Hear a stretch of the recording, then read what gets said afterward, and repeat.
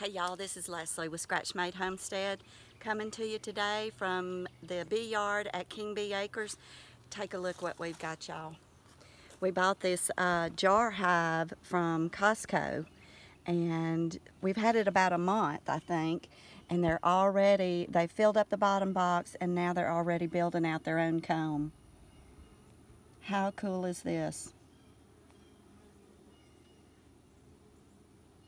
I love watching them work. It's so interesting.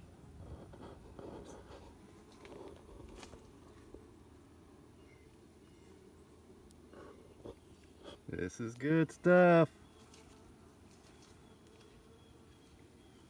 So what is there, 12 jars, and they're just starting one in this jar.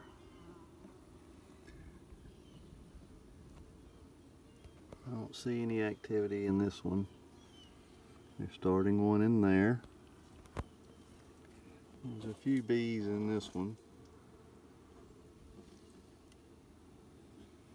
So I didn't do anything to the jars to coax them up in there or give them any wax to start from. I'm just letting them do their own thing. This is so cool. I can't wait To taste the honey. taste it once they get it done.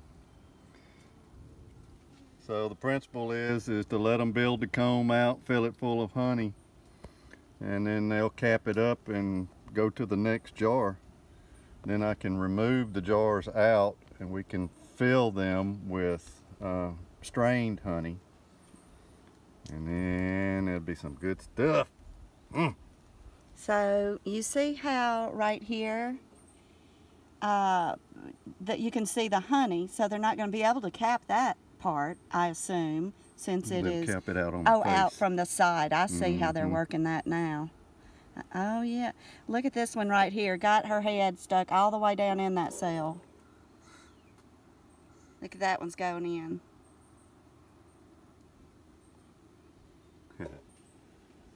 Look at that one right there.